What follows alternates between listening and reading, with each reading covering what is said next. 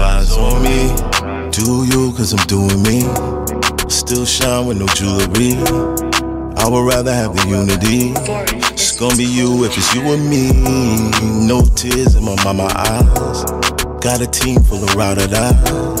Hail Mary, nigga, rock-a-bye. Rock-a-bye, all eyes on me. Made it out the hood, I'm so grateful. Never know what talent gon' take it. Jealous niggas never made a breakthrough. That's why they watch it so hateful. All eyes on me. They say the top is so lonely. I would wake up in the morning, get in my car. The car would just go to the blocks where the people hung out on, right? Because it's an addiction. You just wake, it's pro forma. You right? Tuesday you're at this club, Wednesday you're on this block, Sunday you're at the movie theater. Like, we just did it, right? And then certain things happen, right? People felt that in order for me to, because of my mindset at that time, to elevate, I had to do X, Y, Z. I had to either get with this guy or get in this situation, right? Because that's all they saw. And so if you say, if like my brother always says about the Supreme Team, if there was other things in Baisley projects for folks to do, they would have been masters at it. Yeah. Because they masterfully set up operations that brought in millions of dollars that government was part of, right? And so, but it had a positive and a negative. Right? And we're here not that many years later, still reaping the negative impact of that on our community, right? Brothers just coming home from jail. People had children who went into the foster care system, right? And then that in turn also further traumatized these kids. And so when you talk about both of those, all of the situations, them not looking at it and the fact of what happened to that one individual and all of the individuals, because that's not just one case, right? It happens at parole because they dehumanize people and they treat them like animals. They speak down to them. They disrespect them, whether it's the police, and then they shoot and kill them, right? And so all of those things is because people weren't allowed to heal and they're not treated as human beings. And so all of the officers that come into our community, we have to begin to change their mindset, which is what made me go from, fighting with them in the streets to setting up an institution where we can co-produce public safety. Who punishes them? A lot of the slogans I hear is, well, we, the police force, investigated ourselves and decided we did nothing wrong.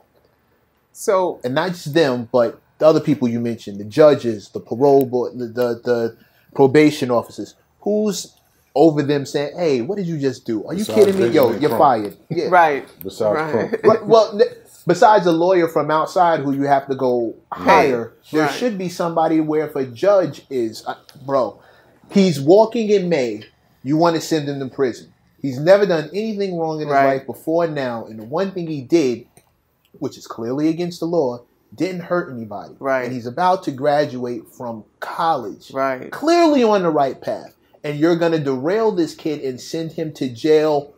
Why? Answer for that right now. I need you to tell me why this is the decision you made and think it's cool. And if we hadn't said anything, you would still be doing it. And then you got to look at all the other things. But I want to know somebody who has the answer for that. No, that's the perk. You're not if I'm a judge, I don't have the answer for that. But somebody, he should. So there's somebody a step back. There's a district attorney, right? There's a district attorney who sets the thing on how this person is prosecuted.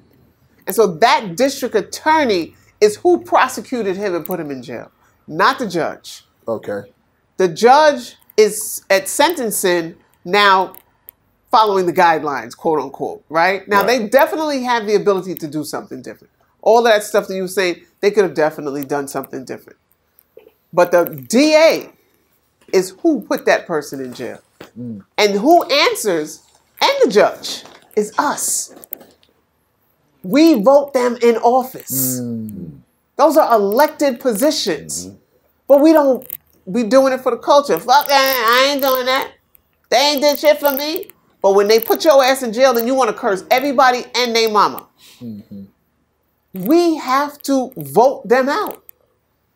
If they are putting our people in jail and put people in there who we know is going to represent the culture for real, right? Mm-hmm.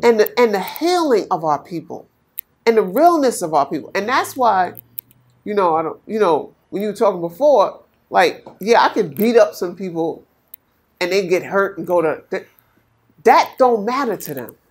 But if we wake up millions of people and they go there and we begin to empower ourselves and really get equity, really change the narrative of how we exist in our community, and that's a whole different thing, right?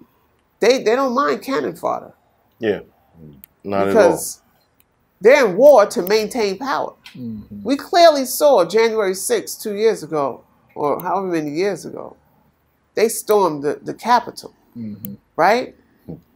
And they have one lady who's getting ready to go to jail who they made look like Queen Elizabeth. Yeah, I saw that.